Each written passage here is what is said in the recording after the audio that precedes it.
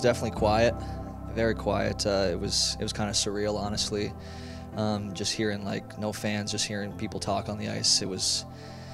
Wasn't as fun, definitely, for us players. I'm gonna throw my hat on the ice. Will Calverley, the hat trick. Awkward, I guess, because usually, like I said, the RIT fans are so great and passionate. They're making noise all the time, and then last year we just really missed that.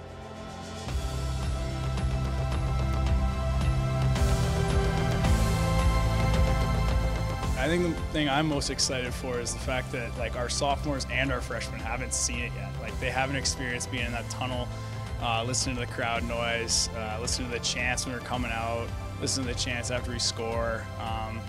And I'm excited to hear it again because I'm sure I forget some of them. Corner crew to count it down.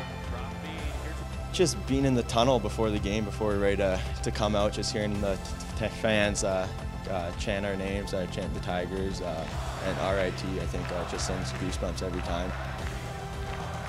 I know that warm-up's going to be rocking, and I just can't wait to actually skate out there and see fans for the first time in, like you said, almost 500 days. Over a pass. Ooh, going in, Walker! Yes! Scores! The Tigers have taken the lead!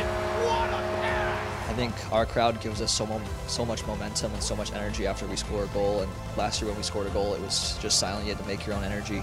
So that was definitely tough. So hopefully this year, we can score a lot of goals and hear the fans scream a lot. It was definitely a long process, a long time coming, but we're excited to get fans back in the building, and we're excited to just play meaningful games again.